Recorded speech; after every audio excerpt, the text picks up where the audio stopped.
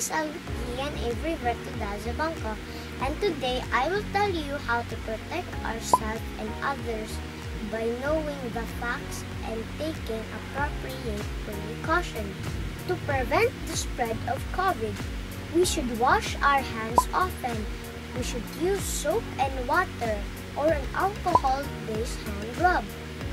We should wash our hands often using soap and water for at least 20 seconds, especially if you have been in a public place, blowing your nose, coughing, or sneezing.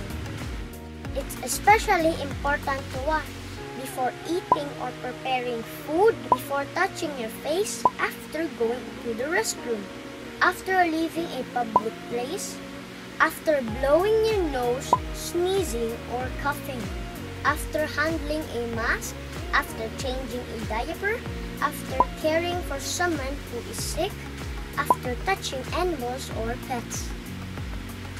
If water and soap are not readily available, use a hand sanitizer that contains at least 60% alcohol. Cover all of the surfaces on your hands. Rub the sanitizer all over it until it feels dry. Maintain a long distance from anyone that is coughing or sneezing. Wear a face mask if physical distancing is not possible. Face masks are designed to provide a barrier for your airway and the outside world. Cover your mouth and nose with your bent elbow or with a tissue when you sneeze or you cough. Stay at home if you feel unwell. If you have a fever, a cough, or difficulty of breathing, you must seek medical attention.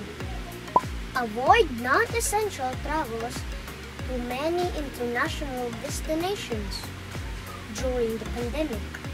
Staying home is the best way to protect ourselves and other people from the COVID. And those are the ways to prevent the spread of COVID-19.